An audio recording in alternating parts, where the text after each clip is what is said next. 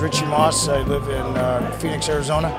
I've been doing judo 41 years now. I started judo at the age of 6 years old.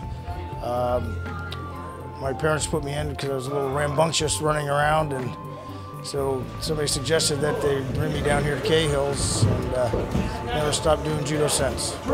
Yes, I got promoted to 6th degree black belt, which is a Rokudan.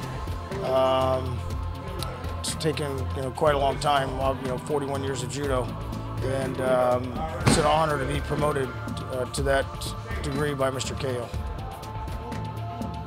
Well, the reason I continue to stay in judo and teach judo is to help the kids gain self-confidence, get respect, and I gain out of it just getting to see them grow as a student, as a person, and then into a, an adult, and be respectful and humble, and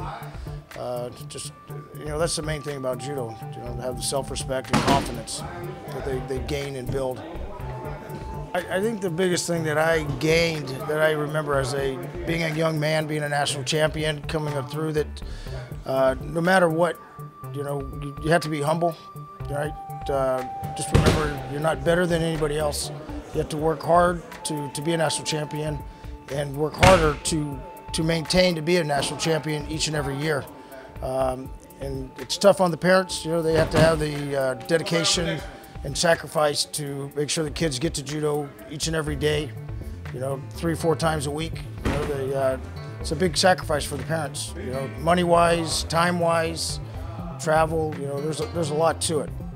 I think that they, seeing their sensei, Mr. Cahill, is a prime example of being humble. You can't meet a better sensei, person, human being. That's, to me, I consider him my second father. So that's the main thing about a sensei.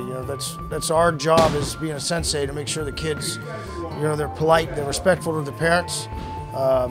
If I tell my students that if they can't say something to me, I don't expect them to say it to their parents. And that's how they get ahead in life.